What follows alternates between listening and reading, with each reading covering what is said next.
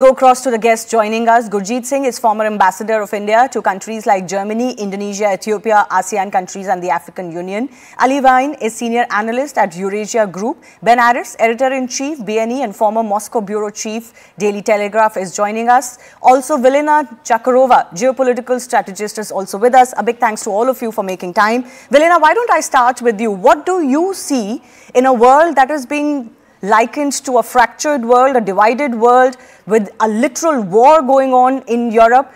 What do you see as the biggest key message emanating from this G20 summit? Thank you very much for the invitation, first and foremost. I argue that this particular summit in India, the G20 summit in India, has had the following key geopolitical milestones that more or less were not really anticipated in the scale and scope that they have taken place. First and foremost, joint declaration, obviously a very, very big success for Indian diplomacy. And I've been witnessing the whole process during the different summits of the ministers of the G20 countries. It was a very, very big milestone. The second important point is that next to the European Union, African Union is going to be an institutional player representing 55 countries. This is a big, actually big breakthrough specifically for India, as India wants to speak for the global south. And third important point, absolutely unexpected, I must say, and a big geoeconomic breakthrough is in fact the announcement of the India Gulf region Europe corridor, which is obviously an antidote of China's BRI. You say it was unexpected completely, but was it? It's been discussed and possibly, you know, in hushed tones, in murmurs for quite some time. But are you surprised that it has actually been agreed upon, although it's just a memorandum right now? Do you mean the memorandum of understanding regarding the corridor, or for do the you corridor. mean the joint declaration? For the Of course, the corridor. Yeah. Of course, the corridor has been in various talks between, on the one hand, Indian representatives and representatives from the Gulf region. And as we've known, actually, India, Israel, and the Gulf region have had very, very significant diplomatic talks, specifically when it comes to trade relationship.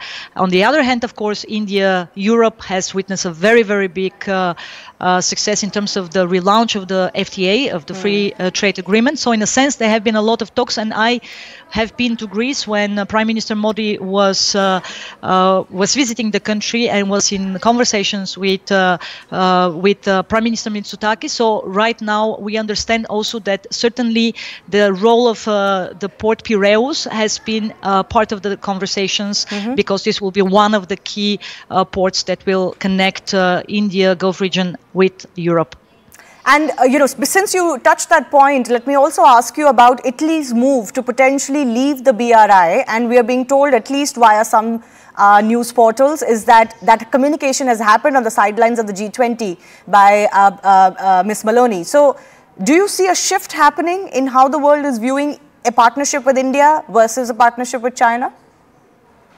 Absolutely. I've been also to India at the Resina dialogue when Prime Minister Modi actually hosted PM Meloni. She was the inauguration guest, and this relationship took off from there, and we see already the first fruits with the decision of Italy. I think that it is very much due to this personal relationship between the two prime ministers that now Italy is considering to exit China's BRI. By the way, Italy has been the only G7 country that actually has signed a memorandum of understanding with China to be part of the BRI. So this is a critical, I think, milestone in the not only bilateral relationship with India, but also when it comes to this big competition right now between the United States and China in terms of connectivity, in terms of trade, infrastructure, corridors, connectivity, because right now India has also its own, let's say, idea and vision about alternative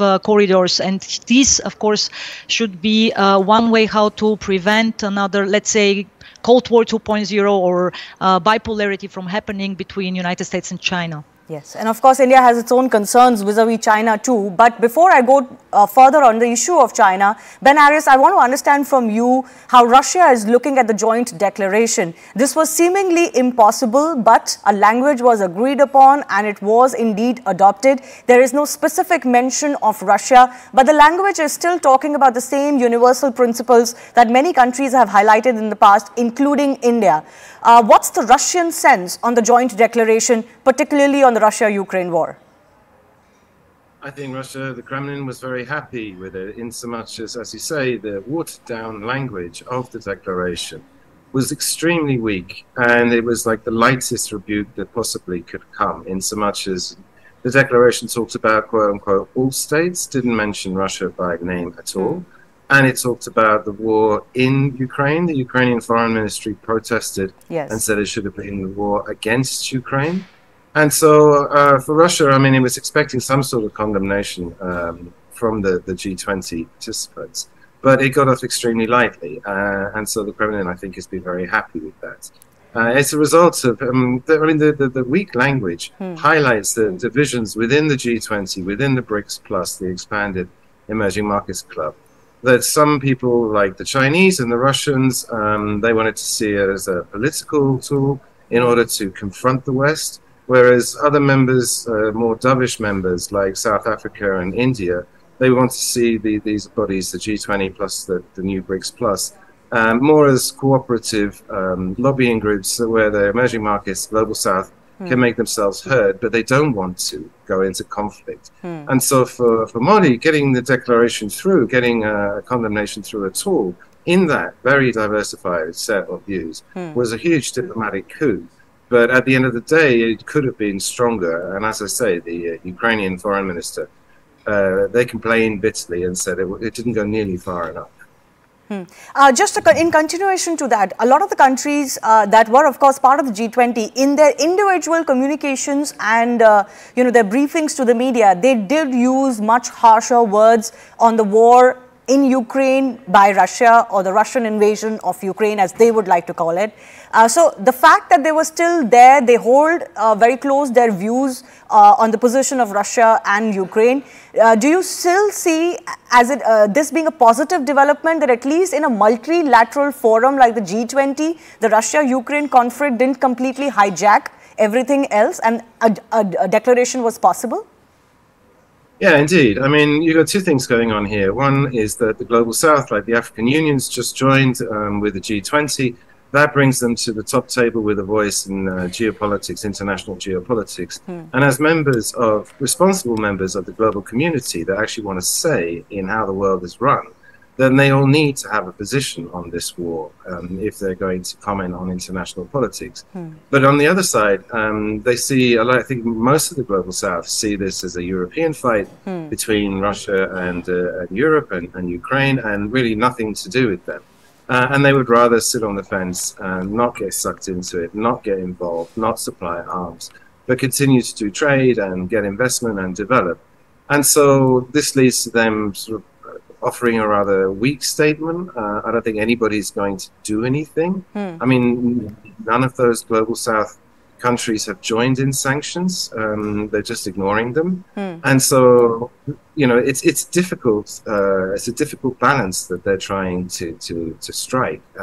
We had Cyril Ramaphosa, the president of South Africa in Kiev, who was offering a peace plan. I think this is the first time we've seen an African president in Europe offering peace plans for a European or international problem.